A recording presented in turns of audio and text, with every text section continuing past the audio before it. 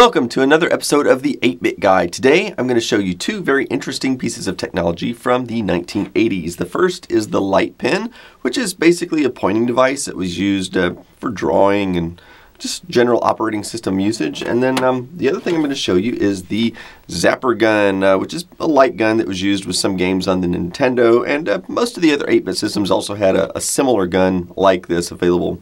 Now, both of these technologies work by sensing light, but that's probably about all they've got in common. So I'm going to show you how each one of these works and how they're different. The light pen is actually an amazingly simple device, usually just containing a lens and a photosensor. You can place it up to the screen and the computer will immediately know where on the screen it is pointing. It works just as well on large screens and small screens, color, or even monochrome screens. I used to be mystified as to how the computer knew where the pen was positioned. Well, as it turns out, the computer doesn't as much know where it is on the screen as much as it does when it is on the screen. So as many of you know, when you look at an old CRT television or monitor like this, you see a full, static, sharp image, at least to your eyes. But that's only because of persistence of vision. Basically, our eyes are too slow to see the moving pixel or electron beam that's essentially lighting up the screen one pixel at a time. This is similar to how at night you can see a sparkler or a flashlight make circles that look coherent, even though you know the light only exists in one place at a time. As a result of this, it's actually pretty difficult to capture stable images on a camera. So as you're watching this, you're probably seeing some kind of scrolling line or something moving across the screen, which I am not seeing when I look at this here in person. And that's an unfortunate result of the timing and whatnot between the camera and the CRT. So in reality, at any given microsecond, there's really only one pixel lit up on this screen. Now, the computer knows exactly which pixel it has lit up and at exactly what time. So I've created this simulation in order to try to show you what it would look like if you were able to slow down the beam of the CRT display to the point you can actually see it. Now, I've also enlarged the pixels in order to make them a little bit easier to see as well. Now, if you were to slow it down even more, it would look like this, and eventually, if you slow it down enough, you would literally only be able to see one pixel at a time. And that's what it would really look like if you could slow it down that far. Now, eventually, the pixel underneath the light pen's lens will light up, and the light pen will see this, and that information will be transmitted to the computer, and the computer will know exactly which pixel it was drawing at the time that this signal comes in, thus locking in the coordinates of where the light pen is on the screen. Amazingly, I don't even have to touch the light pen to the screen. In fact, it works almost as well several inches away from the screen. Now, some light pens have buttons on them. This particular one is on the front, so pressing the light pen harder against the screen activates the button. Some light pens have buttons on the side, and some, like this Trojan model, have no button at all. So one annoyance when using a light pen on the Commodore 64 is that not all software is compatible with all light pens, because apparently the button is not wired the same from one light pen to the next. If you look at the joystick port on the Commodore 64, you'll notice there's a special line for light pen.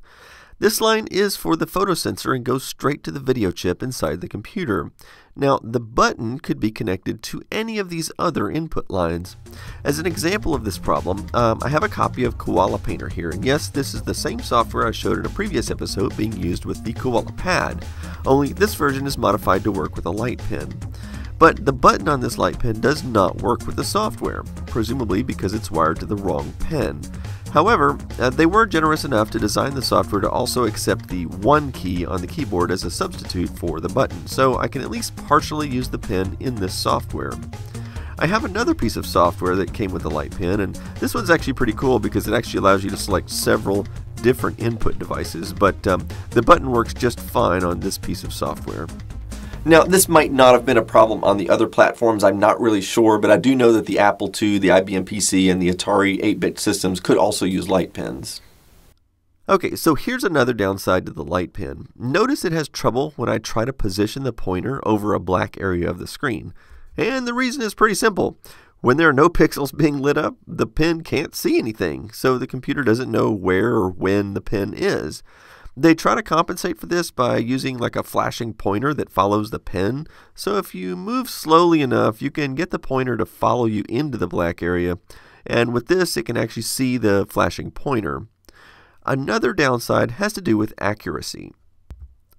The pen does tend to see some nearby pixels sometimes and send inaccurate results, so drawing by hand often results in pretty jagged edges. In fact, on the C64, the official spec actually shows that the light pen can only really distinguish about 160 pixels horizontally, but the C64 actually has 320 pixels, so that right there should give you an idea of accuracy.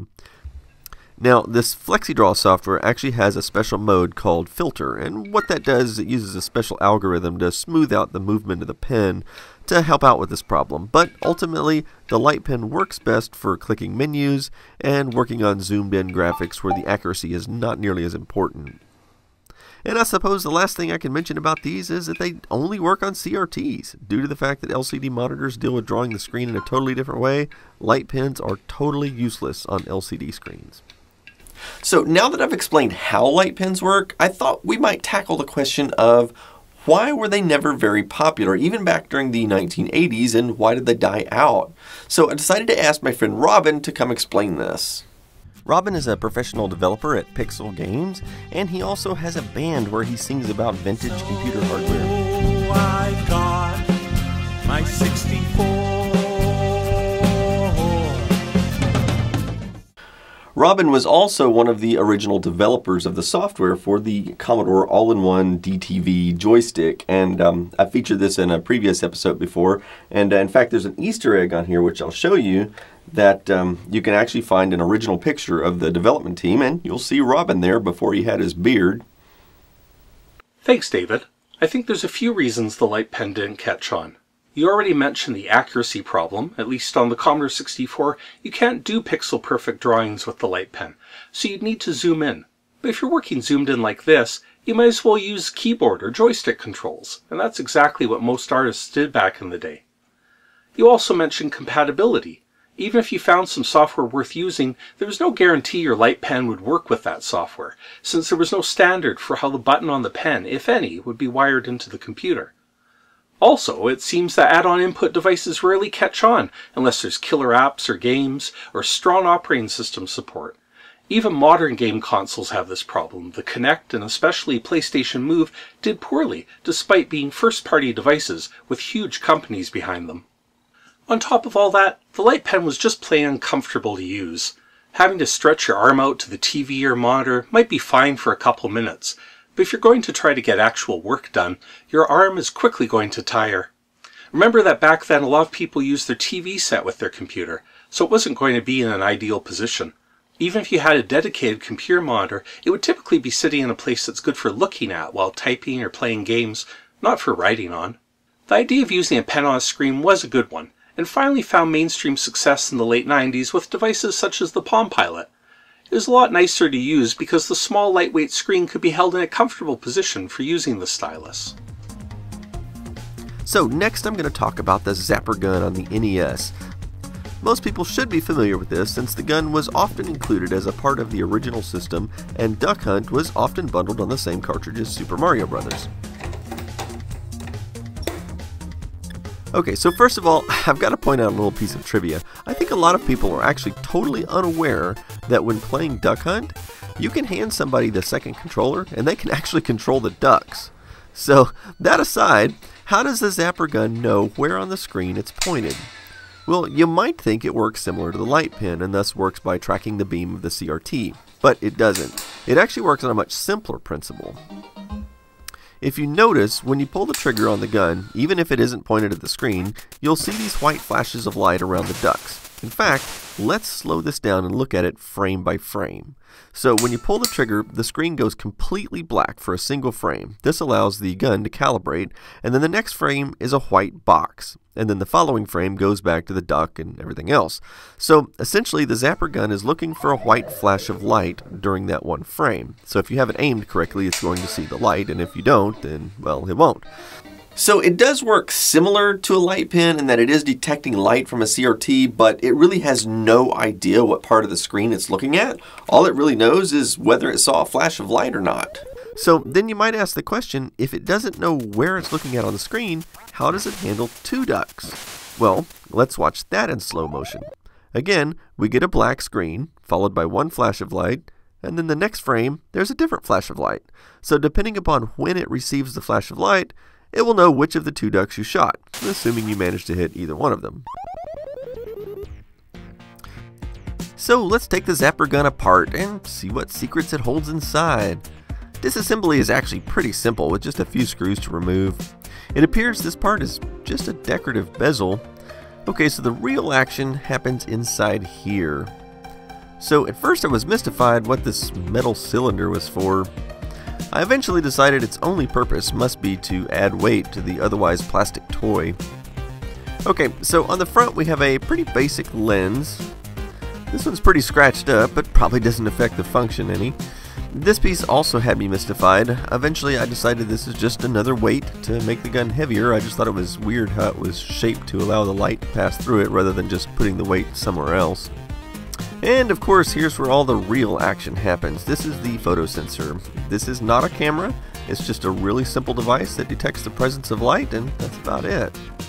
So the next question to be asked is, why was the Zapper gun not used in more game titles? So I've decided to ask my friend the Obsolete Geek, who's far more versed in Nintendo history than I am, to see if he can explain this for us. Thanks, David. Yeah, you know, it's hard to say with any certainty why more Nintendo games did not support the light gun. Actually, a little more than a dozen officially licensed games actually supported it. But you know, the NES was not the only system to use a Zapper.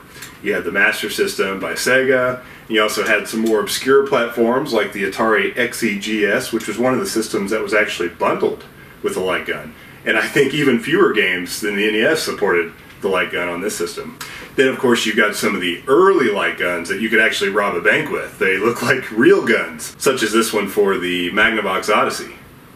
If I had to speculate as to why these just didn't maintain their popularity, it is they're fun to play, but not for a very long period of time. I think the replay value is pretty low. You also have to remember too that for most systems, these were additional accessories. So that means a game developer had to make sure that their game was going to support the light gun, which means a game developer was going to sell even fewer games because even fewer households would actually have this accessory. So both of these technologies have been made obsolete by the proliferation of LCD monitors and televisions. The light pen will no longer work because there is not a single pixel electron beam scanning across for it to pick up and know where the heck it's looking at on the screen. The Zapper gun won't work for a slightly different reason, because you see these modern LCD televisions, they process the image, and there's usually a millisecond delay between when the signal goes to the TV and when the TV actually displays it, thus totally screwing up the timing of the Zapper gun and what the Nintendo is looking for in regards to the flashes of light. But still, they are both very interesting pieces of computer and gaming history, and I hope you found this episode interesting, and stick around because, as always, I have more stuff coming up.